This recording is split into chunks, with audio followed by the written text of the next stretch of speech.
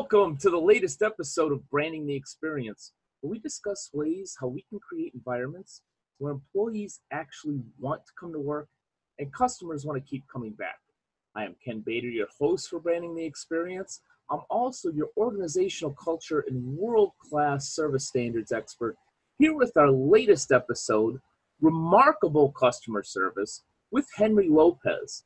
Now, I had the distinct pleasure of interviewing Henry Lopez from the How of Business podcast, also the How of Car Washing podcast. He's a serial entrepreneur, has run and started many retail businesses and other organizations.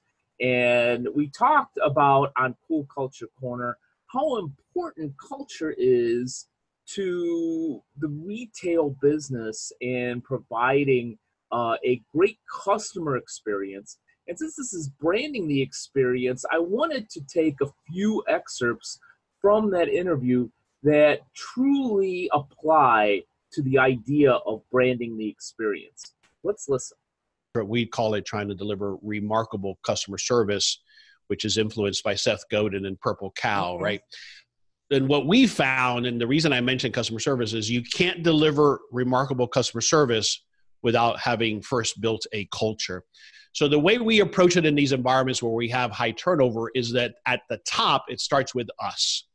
We as owners have to completely believe and buy into the investment that's required to build a culture and then to deliver things like remarkable customer service.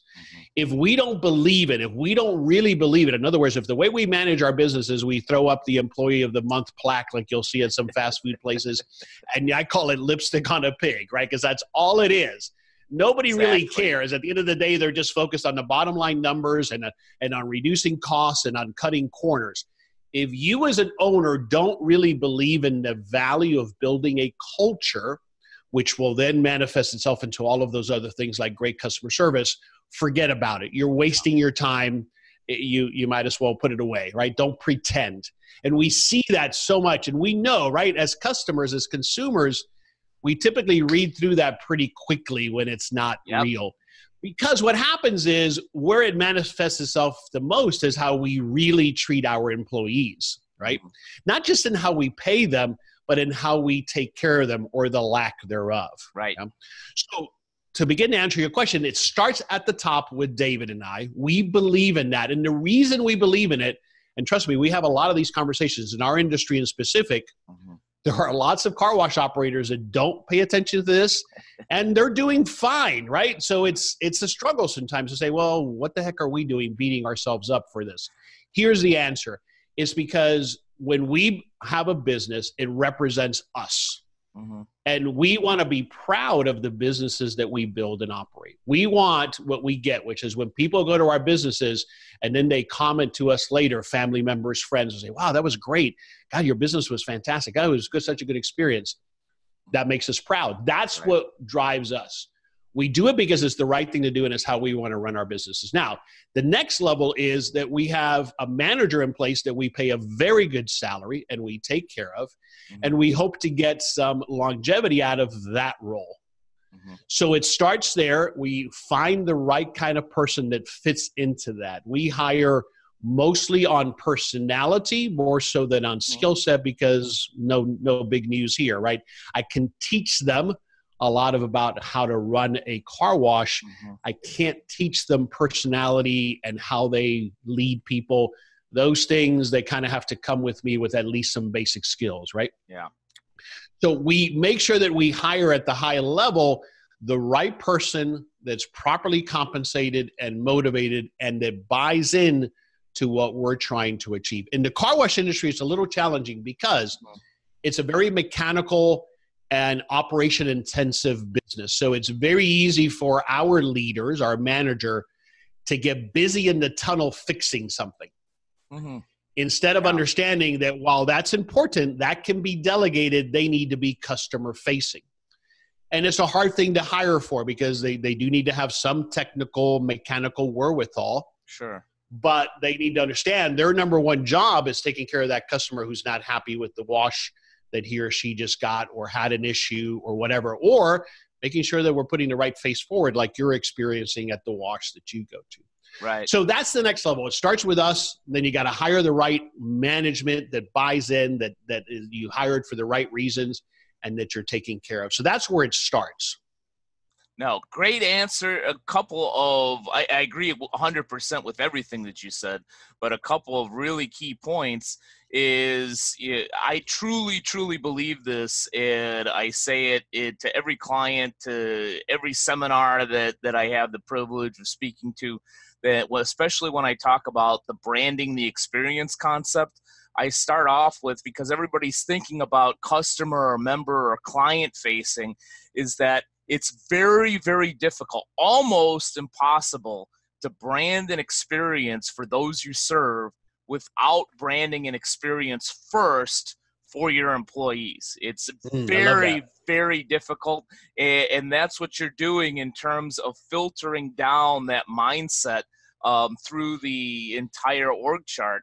You have one crazy story, one funny story, maybe from, it doesn't even have to be the car wash, maybe from a business years ago or one you just started. Yeah, I always love, because I've got mine and our audience has heard all of mine. You have like one funny, crazy story of what might have happened at one of your businesses. Well, there's a couple of incidents that come to mind. It's funny. And for those who might be listening in the Colorado Springs area, you have some people who live up in the mountains that want to be kind of off the grid. Mm-hmm. And they're curious people. And so every once in a while, they'll come down from the mountains and go shopping, and they'll come to I Top It, which is our yogurt shop. Mm-hmm. And we had a lady who comes in, frequently when she comes down to do her shopping, and she always gets the particular flavor of the to-go yogurt, and we didn't have it that day. And she just lost it. I mean, lost it.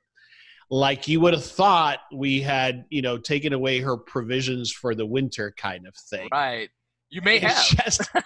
We may have, exactly.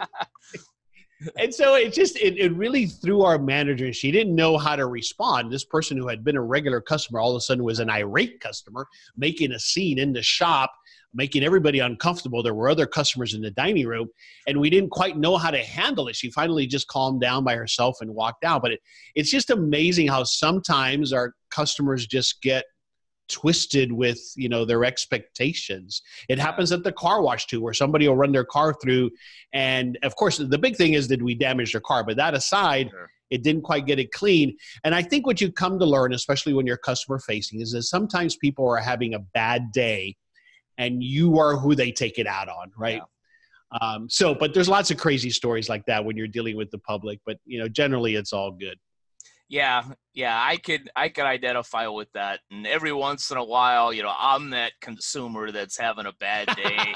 Yeah, and you know what? I try not to do that because, given working with a lot of service-based businesses, and my background is all in service-based businesses, yep, basically. So I've been, in my early days on the receiving end of that.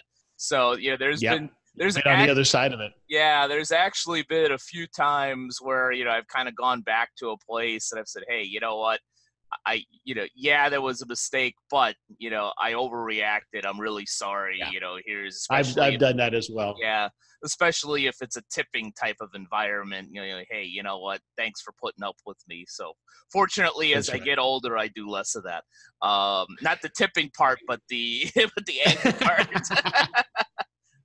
Now, what can we learn from that? The number one thing that I believe we could all learn is how much brand and culture are intertwined. Obviously, as the author of the B+C+S formula, I believe brand, culture, and strategy are completely intertwined. But specifically on brand and culture, as I discussed with Henry, it's almost impossible.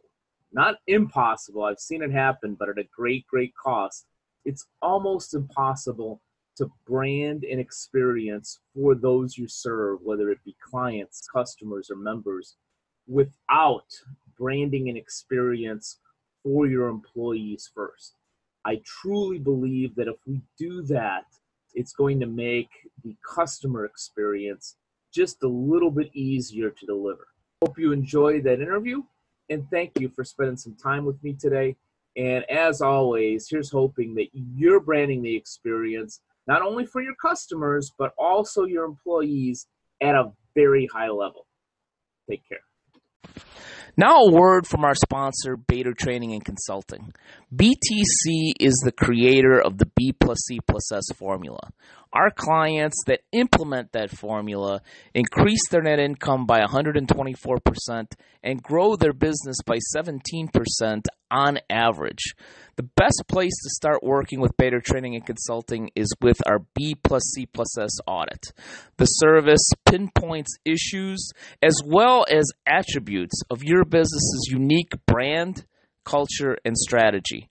Learn more or sign up for a B plus C plus S audit at www.btcinc.net/BCS-audit.